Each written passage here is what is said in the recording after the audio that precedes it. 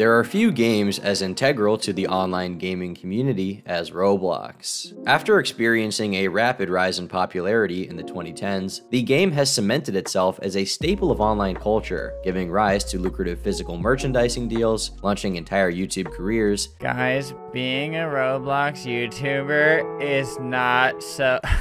Wait, let me start over. And even collaborating with some of the biggest celebrities and brands of the last 20 years. The success of Roblox is simply undeniable. But, being as large of a franchise as it is, Roblox is not without its controversies. Most of the criticism has been towards the game itself, with many pointing out its predatory business model, the lack of proper moderation for the website, and its exploitation of those who create games on the platform. There may be some valid criticisms within those subjects, but that is not the topic of today's video. While many older individuals enjoy Roblox, it's no secret that the game is primarily targeted towards a younger demographic. And with that young player base comes individuals who seek to insert themselves into it and abuse their position of power. What we will be discussing is the Roblox community itself, and diving into some of the predatory and sick individuals that reside within it. Whether they be YouTubers, Roblox developers, or members of the community, these are the Roblox Degenerates.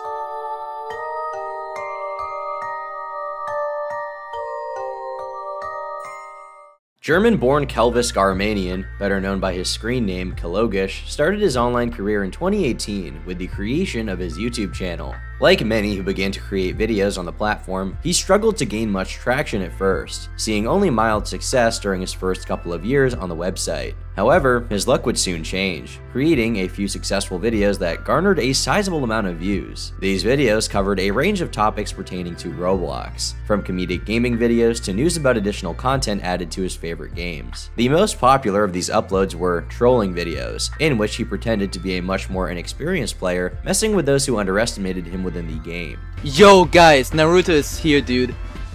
Oh my god, I have to ask him to raid Area 51 with me. Although primarily a Roblox YouTuber, Collaborators also found success through the game Friday Night Funkin' as well. The game was an overnight hit almost as soon as it was released, and soon gained a reputation for having an active and dedicated modding community. Collaborators, seeing the success of others who were playing the game, decided to hop onto this trend and would see widespread success, creating highly edited comedic gaming videos. Oh, that's crossing the line. Alright then. Okay. Bro, that looked funny. Okay, now he's mad. Alright. Bro, he still has a gunshot wound. Okay.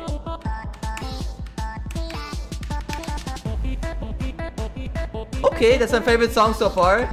Oddly enough, he still maintained his status as a Roblox YouTuber, and would often combine the two games, playing Roblox-themed mods of Friday Night Funkin' and playing Friday Night Funkin'-themed games within Roblox. It was a very strange hybrid of content, but oddly enough, it worked to his favor. In the span of 1 year, Collaborators went from gaining a couple of million views per month to gaining over 17, skyrocketing his once humble channel to over 500,000 subscribers. Seeing as his fan base was primarily made up of young fans who would watch almost anything he put out, Collaborators seemed to be doing quite well for himself. His success and popularity earned him a spot in the official Roblox Star program, as seen in his YouTube banner, a service for content creators provided by Roblox themselves, which gave him numerous in-game benefits and perks. It was safe to say that he had finally found his niche on YouTube, becoming one of the most consistent channels in the entire community. As we've come to learn though, with online fame comes a new level of scrutiny, and it wouldn't be long before his viral success would ironically lead to his downfall. In August of 2021, numerous Discord messages would be leaked online. These direct messages revealed Collaborators pressuring an underage fan into sending him nudes, as well as fantasizing about having sexual relations with them. Some of these messages were quite explicit, saying that she would be the perfect height for oral sex. In these messages, he also admitted to being in a relationship with a 14-year-old while being 18, an age gap which many would find reprehensible. Within the messages, his justification of it being that she was very mature for her age. Ironically, despite stating that he would wait until someone was 16 or 18 before having sexual relations with them, he would, later on, send messages pressuring the then 15-year-old fan into sending nude images of herself to him, at times even implying that he had actually received lewd images from her and had consistently masturbated to them. These allegations, of course, resulted in a wave of criticism from his peers, with many accusing him of using his influence as a creator to solicit sexual favors from fans, as well as criticizing his alleged previous relationship with a 14-year-old girl. The story of Keelgish is one that is just sad to watch. Another person with a budding YouTube career who threw everything down the drain because of his own selfish desires. The story would also be picked up by Roblox RTC, a popular Roblox community news source primarily operating on Twitter. More screenshots would soon emerge of private Discord conversations in which he admitted to being in the wrong, further digging his grave in the eyes of his peers and the public. Many soon began to call for the cancellation of his partnership with Roblox, as well as for his ostracization from the community as a whole, with both requests soon being fulfilled. Not only that, but his Discord partnership was quickly revoked, with his account also being banned due to the explicit nature of what had happened. In an effort to defend himself, Keelgish would appear in an interview with fellow Roblox creator Natty Forsyth in an attempt to clear his name and waive some of the criticism coming towards him. During the interview, Keelgish further elaborated on the nature of his relationships, clarifying that he had originally initiated a relationship with an underage 14-year-old girl due to her being suicidal and him feeling an obligation to stay with her. He was 17 when the relationship began, though he did admit to staying within it after he turned 18. I'm not doing anything like that. Nadine was a one-off thing that I did as a stupid-ass mistake because I was a horny, dumbass fucker, e-boy. And with Emmy, she was my first girlfriend, ever. I was 17, turning 18, and we met, and we just talked, blah, blah, blah, and it just went this way. I swear, it sounds so horrible now when I say it, but back then I didn't see that because I was 17. Yeah. I just thought, oh, a girl likes me, how nice, I've never had a girlfriend. Then we talked and it just hit off. By the way, a little bit trigger warning here, I don't know if you have it with suicidal things, but I'm good. She was, okay, she was suicidal, Emmy, and really heavily, and I had to always be there for her. And even after I turned 18, around 2 months down the line, around February is when I broke it off, but I was still 2 months together with her after I was 18. Yeah. Again, I just felt bad leaving because I felt like if I did, I would kill her, you know what I mean? With the whole Nadine thing, I can just reiterate it from my own head right now, so you know I'm not fucking lying. First of all, I want to say I am 100% at fault, by the way. I'm not stupid. I know I am. In regards to the newer allegations of him sexually messaging a 15-year-old while 20 years of age, he had no justifiable answer. It's not really a defense that you also were I'm not 18. defending myself. No. Yeah, but you said that you were also with people above 18. The issue is that multiple. Yeah. Yeah. The issue is that you were still open to kids. But she was the only one just because I knew her in my head already. I didn't feel awful. And Discord makes this shit where age doesn't hit as hard as in real life. It just didn't click with me at all. And that's what my dumbass mistake was. It just didn't click. Throughout the 45-minute long conversation, Keelgish both did and didn't admit guilt, consistently confusing the ages of the girls he had contacted, and overall failed to provide any sort of solid explanation or defense for himself. Needless to say, this interview did little to impress the community, and in fact, made things quite a bit worse for him in the long run. In regards to his profitable YouTube career, that too would soon end, as his channel would be terminated for violating community guidelines soon after. Whether this termination is the result of the accusations levied against him isn't entirely clear, but for now, there seems to be no trace of Keelgish online, leaving a bitter reminder of how quickly even the most respected members of a community can ruin their careers in an attempt to live out their fantasies.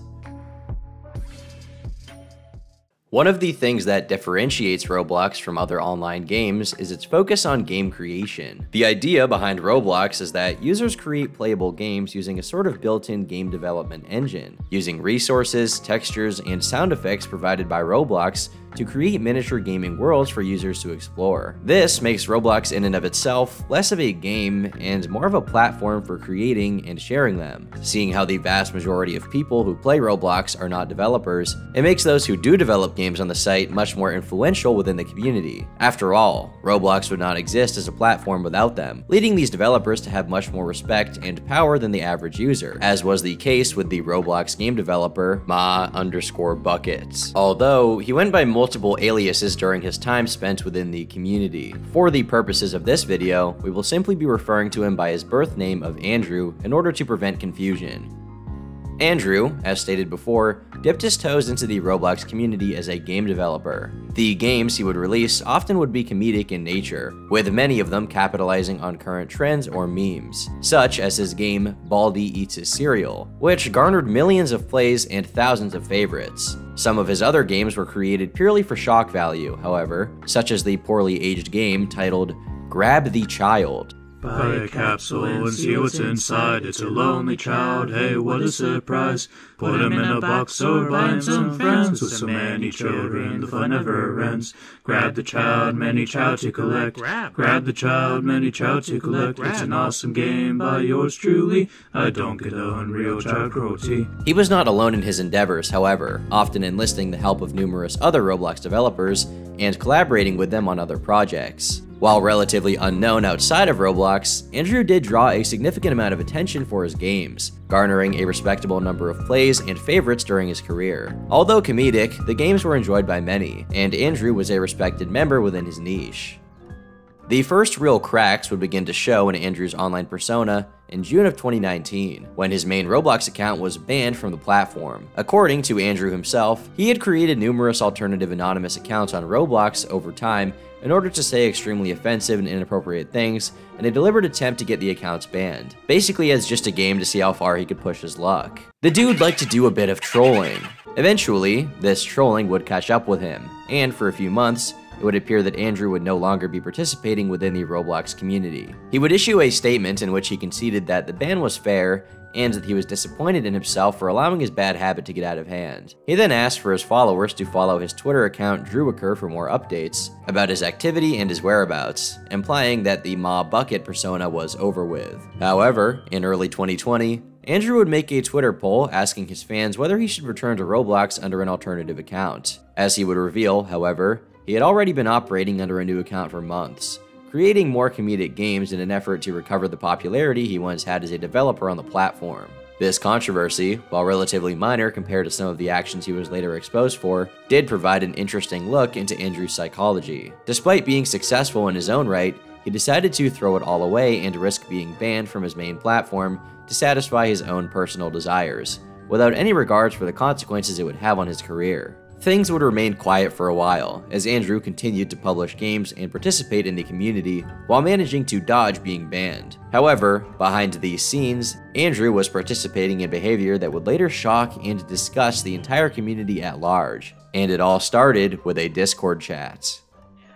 As the story goes, Andrew had an alternative Twitter account named Lunar Cheesecake, where he would draw and share not safe for work furry pornography. In the year of 2020, at the age of 22, Andrew initiated a conversation with a Discord user, calling them cute, and soon after proceeded to send not safe for work images he had drawn of his furry persona. Later, in the conversation, the user revealed to Andrew that they were in fact 14 after he asked for their age, a fact Andrew had not known before sending the images. Despite this new knowledge, Andrew would shrug it off, downplaying the seriousness of the fact he had shared sexually explicit images with a minor, even continuing to speak with them. Over the course of the next few months, Andrew would consistently message this underage teenager. While at first he seemed to reserve himself, he would gradually become more and more comfortable sharing sexually explicit details about himself, fully knowledgeable of the facts that they were underage. He would take this a step further and actually send nude photographs of himself, further indulging in his fantasies. Andrew would also reveal his face multiple times throughout these conversations,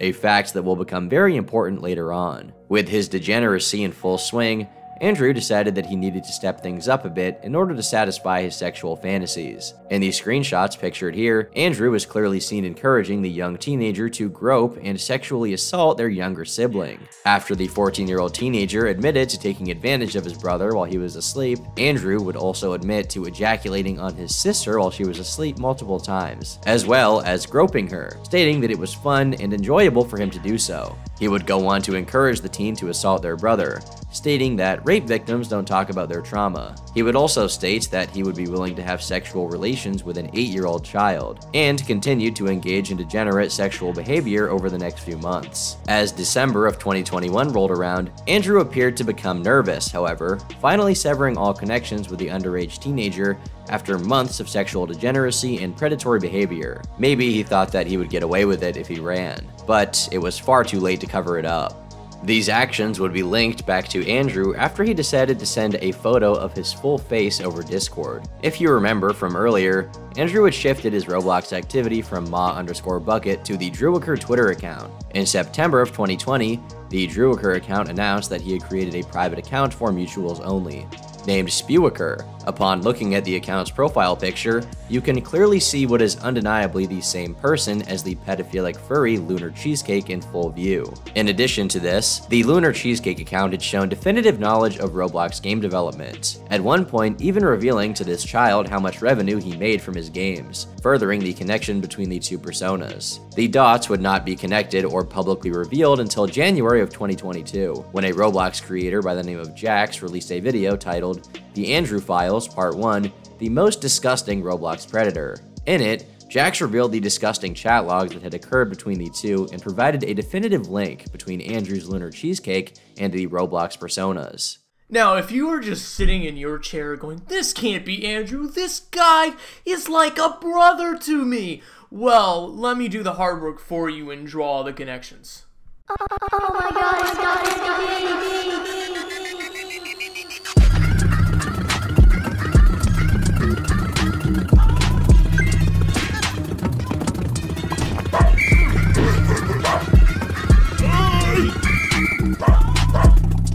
If that isn't enough for you, feel free to comment down below and I'd be happy to arrange a meeting with you where I can share more information. This, of course, caused a domino effect within the Roblox community, with many channels covering the new revelations and showing disgust that Andrew had managed to exist within their community for so long while his behavior went unnoticed. Later on, Jax would release another video confirming that there was in fact an ongoing police investigation into Andrew and that his actions had been reported to the authorities by him. Andrew's sister is safe. She is out of Andrew's harm and is in a safe place as of now. Second of all, there is currently an active investigation going on. The police are most certainly getting involved, although I can't say as many details as I'd like to. Just know that things are happening and we are moving in the right direction. In addition to this, yet another victim had come forward with their own experience, with many of the same disgusting behaviors being exhibited. Some of the more egregious messages include Andrew admitting to being a pedophile, one in which he advocated for the rape of children, as well as a sexual fantasy, and one in which he encouraged the person he was talking to groom a 13-year-old girl. After being confronted on Discord by Jax, Andrew admitted that he was arrested for his behavior and that he was a registered sex offender. So I said, alright. And then immediately he goes into how he was, quote, arrested in December 2020 and spent a week in county prison and 9 months on house arrest. And that he's taking government-mandated therapy and has been since September, every Wednesday at 5 p.m. PST, and that he's a registered sex offender and will be for 10 years. While it's difficult to prove whether this is true, the fact remains that Andrew did what he did not deny the allegations, and soon after disappeared entirely from social media. While his Roblox account has since been banned, his various Twitter accounts remain, though none of them have shown any activity since late 2021, and hopefully will remain inactive, with the hope being that Andrew never communicates with anyone online ever again. Ultimately, only time will tell if this is the case.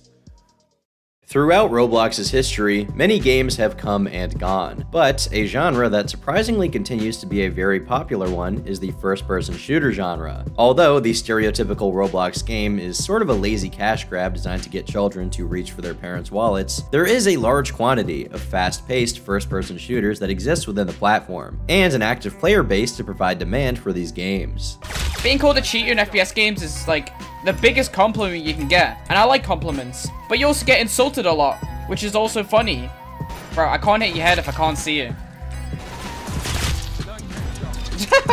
Many of these have their own class dynamics, a wide range of weapons with different abilities and stats, and various skins that players can earn. With parents more willing to allow their children to play Roblox instead of M-rated first-person shooters, these games have become a way of introducing many young gamers to the genre of FPS games as a whole, with many of them garnering significant player bases. One such game in this lucrative genre is the shooter Critical Strike. Although far from being the most popular shooter on Roblox as a whole, it has over time managed to rake in over 30 million plays, at one point housing an entire development team in order to keep up with the demand for fresh material for the game. Due to its popularity and widespread appeal, Epic Critical, the creator of Critical Strike, had made quite the reputation for himself. Being the creator of a popular game within Roblox lends someone a great deal of leverage within the community, but with that level of influence comes responsibility. And unfortunately, Epic Critical would succumb to the trappings of online success, like many that came before him. With a large platform that comes from a successful game, it's inevitable that a dedicated community begins to surround it. In recent years, this has taken the form of Discord servers, especially within the gaming space. Despite the fact that many of those playing this game were underaged, Epic Critical made the decision to include a not safe for work channel within his Discord server. In 2018, a Discord user by the name of Ryu, who was at the time 15 years of age, came into contact with Epic. Allegedly, she became friends with Epic Critical after sending a picture of her thigh into the not safe for work channel in the Discord and attracting his interest. He would continuously attempt to solicit nudes from her, making sexually charged comments towards her, such as stating that he had the urge to rape her. Later on, a friend of an ex would release her nude photos to the Not Safe for Work channel of Epic Critical's Discord. Although the images were quickly deleted by moderators as they were nude photos of a then 15-year-old girl, Epic himself would admit to saving them in a later private conversation. It was around this time that Epic Critical would make sexually charged comments publicly in the Discord to another underage girl by the screen name of Cinnamon Pug, calling her his lolly slave, and making comments about wanting to see her naked. It is important to note that there is some confusion about Epic Critical's age during this time period due to conflicting screenshots from Epic himself. In May of 2018, he claimed to be 18 years of age, yet would later admit to turning 18 on November 2nd of the same year. So there is a potential that he was 17 years of age when this behavior first started. However, as some of his critics have pointed out, regardless of legal technicalities and semantics, he still made the decision to have a not safe for work channel on a Discord filled with minors. And to many, this piece of evidence is something that makes him worthy of criticism. Fast forward to early 2019. By this point, Epic Critical is definitively confirmed to be over the age of 18, and has begun to message another underage girl named Rosie. Based on testimonies, Rosie was often flirtatious with Epic Critical publicly, with her often being referred to by names such as Epic's Thought. It was around this time Epic made numerous attempts to solicit nude photographs from her, at one point even offering to pay her for nudes, using Robux. There are also various screenshots of them flirting publicly, though whether anything was actually ever sent or received is conjecture, and cannot be definitively proven. That same year, Epic Critical would engage in erotic roleplay over Discord with a girl who was 13 years old at the time. This conversation would become increasingly sexual, culminating in Epic Critical sending a nude photograph of his genitals to her. He quickly deleted the photo, but the damage had already been done. A screenshot of the message was taken, and as a result, it was reported to Discord moderators. This would lead to Epic Critical's account on Discord being banned, though the real consequences for his actions would not actually occur until a year later. On March 5th, 2020, a Twitter user by the name of Wind of Miss made a tweet linking to various screenshots, a pastebin document created by one of the girls involved, and called Epic Critical a pedophile that needed to be ostracized from the Roblox community. Whether that term is accurate is largely up for debate within the online sphere. What wasn't debated is that Epic Critical's time in the Roblox community was over. In response, Epic would private his Twitter account and create a thread admitting to his mistakes and stating that he was taking steps to become a better person. His social media accounts would soon be deactivated, and the development team behind Critical Strike disbanded as a result of the controversy. Soon after these events unfolded, a YouTuber by the name of Kaneko Kitten picked up on the story, and after doing research into the topic, decided to create a video calling Epic Critical out for his predatory behavior. Once again, this just reinstates the problem. Why are you having this not safe for work Discord chat and a Roblox Discord full of impressionable minors? These cases that I just mentioned are not even the worst ones, and the one that I really need to emphasize on is the one right now, which definitely 100% can help me classify this guy as guilty. The video itself would go on to garner over 1 million views, and would bring much attention to the story. Although he did deactivate all of his social media accounts, Epic Critical would remain on Roblox, changing his bio to an explanation that he will continue to update the game and will continue to do so until its final completion. Since the allegations have been dropped today, it seems that he has maintained this promise and doesn't seem to be keen on involving himself in any online sexual encounters anytime soon. But once again, only time will tell. As with any community online, Roblox is a place where multi-talented people can gather to show their appreciation for the game. Sometimes this can take the form of games on the platform itself, fan art, and the creation of YouTube videos about the game. Over the past few years, a popular medium that has been used to pay homage to the community has been animation. Today, there are many popular channels that garner hundreds of thousands of views per upload by creating 3D animations based on Roblox. Those of you watching may have even stumbled across a few of these, as some of them have garnered quite a bit of popularity. 8 years ago, however, it was a much different story. The YouTube landscape was much different, and the Roblox community was not nearly the size it is now. To put it simply, there wasn't a whole lot of motivation to create time-consuming animations based on Roblox other than out of passion for the game. In an effort to strengthen their community and provide a platform for the artistic people within it, Roblox held an annual competition known as the Bloxy Awards. These awards were given to those who created unique and interesting films, animations, or videos relating to Roblox. During this time period, one individual, in particular, stood out and arguably popularized his respective format, and his name was Mr. Obvious. He originally rose to popularity during Roblox's first real push into the mainstream by creating 3D fan animations, managing to win both the 2013 and 2014 Bloxy Awards. You were my only friend. I'm just an ordinary boy with nothing to do. Hey, XX Never to Survive, do you mind baking me a cake? I'm hungry. No, Cherry, can't you see I'm really busy trying to make this video? He has the distinction of being one of the first players to be officially recognized for their creative works by the game they loved, and quickly became a popular figure in the community. In fact, he was one of the most popular of his day. Though he was preoccupied with other endeavors, Mr. Obvious was in general fondly remembered for his contributions, and many simply forgot about his existence as the years passed as the production of animations slowed down. But behind the cheerful and lighthearted nature of his animations was a dark desire that would soon result in a permanent outing from his community. In the year 2017, a YouTuber by the name of Ruben Sim was contacted by multiple individuals who claimed to have information regarding Mr. Obvious. Allegedly, while being 22 years of age, he had sexually harassed an underage girl over social media. Many of these screenshots were censored due to the victim wishing to remain anonymous. Throughout the time he was messaging her, Mr. Obvious continuously pressured the young girl into sexual acts, pressuring her into performing erotic roleplay with him and asking for nude photographs. These messages would eventually culminate in Mr. Obvious sending a video of him stroking his dick through his underwear to her. And while the actual video itself is not publicly released, the audio was, and it is pretty disturbing. He sends me a video of Mr. Obvious rubbing his penis through his underwear. Rather than show the video, I'm going to let you listen to the audio so you can get an idea of how disturbing this actually is. So, I want you to know that the bottom part here is really sensitive, and the head is the most sensitive. My word's low. But yeah, just do this, and it's super freaking delicious and hot.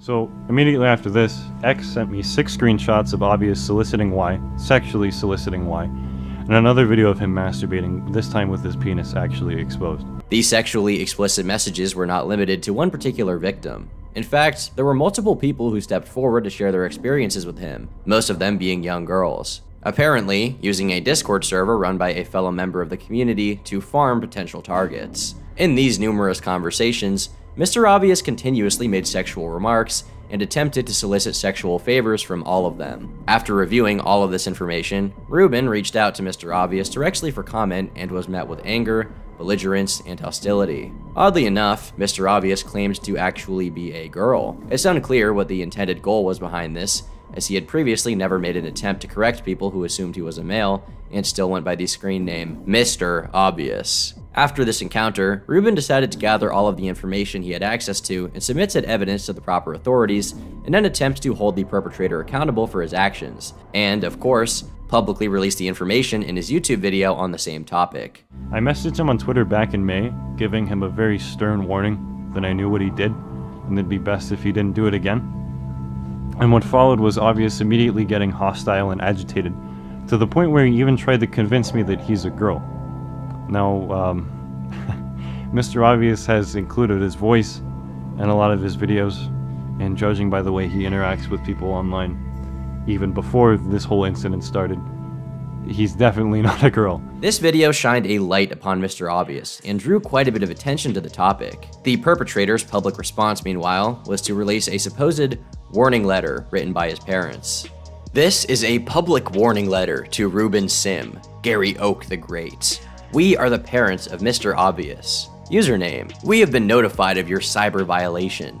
You have committed serious crimes of defamation and privacy invasion. We demand that you immediately eliminate all private information and videos relating to Mr. Obvious, as well as desist from committing any further defamation and privacy invasion in the future. If your actions are not taken on your part, our lawyer will proceed to the next step to seek legal action against you and seek compensation for the damages you have caused. Mr. Obvious's parents.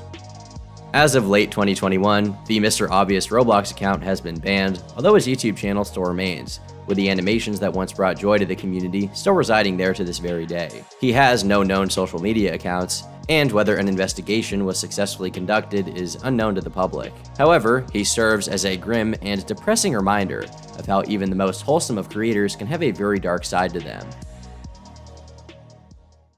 YouTuber Fave began his career in the early days of Roblox, creating an account all the way back in 2007, only 1 year after the game's initial release. With the Roblox community considered smaller than it is today, YouTube channels specifically dedicated to the game were much more rare. But this did little to stop Fave from doing just that. In the August of 2010, Fave uploaded a video to his current YouTube channel titled New YouTube, in which he, well, introduced his YouTube channel. From then on, Fave would post content somewhat consistently, releasing random videos having to do with Roblox to his extremely small fan base. However, he would begin to experience some level of success when he began to upload Roblox-themed skits, memes, and even small machinima-like videos to his channel.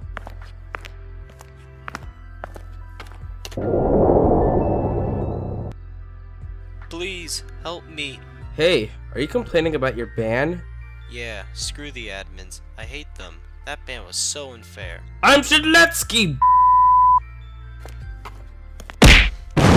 A few years down the road, he would transition into creating more consistent commentary videos talking about Roblox news, drama, and really whatever he wanted to. No, we're going to talk about an accident that caused an event item to be a free item for everyone. I mean, imagine your sponsor pays you a bunch of money to hold a whole Roblox event, and all of a sudden Roblox is like, nah, we're not going to give you the item the way that they want it. We're just going to put it on sale for free on accident. This more consistent and streamlined content would cause his channel to garner a sizable and loyal fan base, with his page accumulating over 500,000 subscribers within the span of a few years. It was at this point that it seemed like his struggle to gain success and popularity within the community had finally paid off. He was a successful YouTuber whose opinion and content style was respected by his peers and his fanbase. His extensive knowledge of the game was matched by very few within the community, leading his channel to become one of the more respected of its kind, and he had a lot of promising prospects. However, behind the scenes, not all was well, and his actions would soon lead to one of the biggest exposures in the entire Roblox community.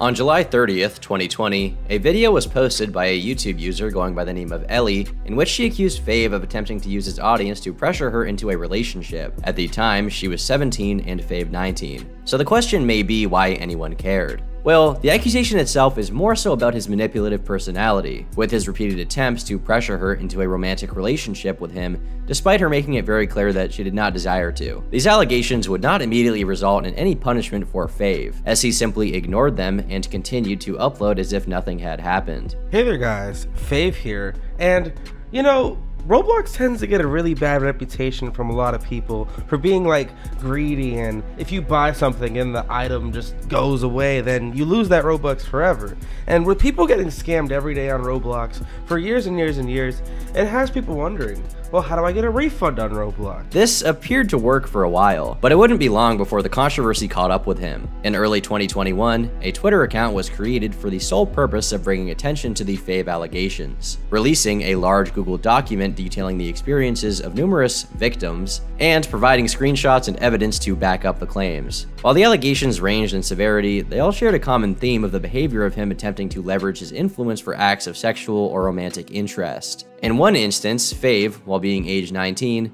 was in a Discord conversation where he asked for the age of the girl he was talking to. When she replied 16, he remarked on the age gap between them, then later in the conversation proceeded to ask for her Snapchat. During the Snapchat conversation, Fave allegedly made numerous sexual comments, calling the girl a cum slut, and repeatedly stating that he was horny. In another instance, screenshots showed that Fave had acquired the nudes of a girl he believed to be 15 years of age over Snapchat, as well as making numerous sexual comments towards them. A couple years prior, at the age of 17, he had allegedly obtained pictures of a 13-year-old girl. Reading through the allegations, it's not hard to piece together a pattern of behavior. Fave would supposedly contact young girls on Discord, of course, usually ones within the Roblox community, add them on Snapchat, then pressure them for sexual favors. It can be assumed that he hoped the nature of Snapchat's disappearing messages would protect him and decrease the likelihood of him being caught. However, he failed to anticipate that photos were being taken of his messages and that his actions could eventually come back to haunt him. It is important to note that when this second wave of allegations was released and more prominent YouTubers within the Roblox community began to cover the topic, Fave did make a response to the allegations. While the actual response has been deleted, an archived version of the apology is on the exposed document. In it, he emphatically denies the allegations as false and stated that it was easy for Snapchat messages to be faked. He also did admit to being quote-unquote creepy, but maintained that he had never gone after anyone significantly younger than him.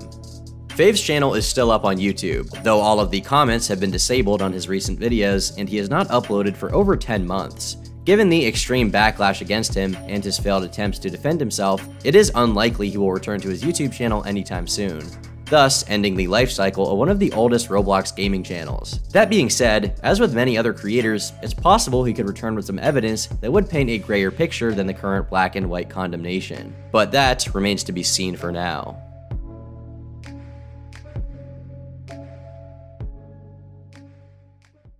This channel is no stranger to controversial topics relating to degenerate behavior. The irony is that oftentimes, it's those who appear to be the most wholesome on the surface that end up revealing themselves to be far worse than anyone thought they could be. While many of the individuals we have covered in this video have actions that range in severity, it's hard not to feel nihilistic about the possibility your favorite creator could be guilty of something terrible. It never gets any easier to talk about, and it never gets any less uncomfortable of a fact to confront.